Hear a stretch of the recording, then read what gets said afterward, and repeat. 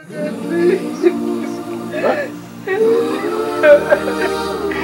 father is dead. Papa, why?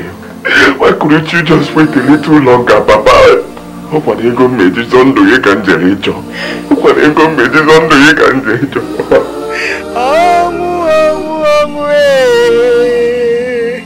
Omu gini ka mere gi o.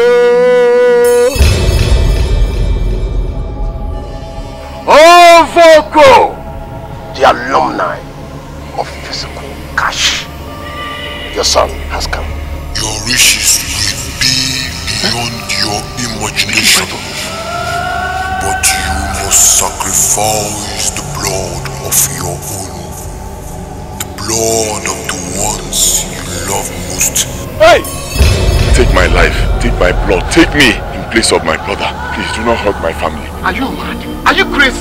How could you take such a decision? Can you tell me the essence of making money and not being alive to enjoy the money? You mean after this torture, suffering and humiliation, you made money?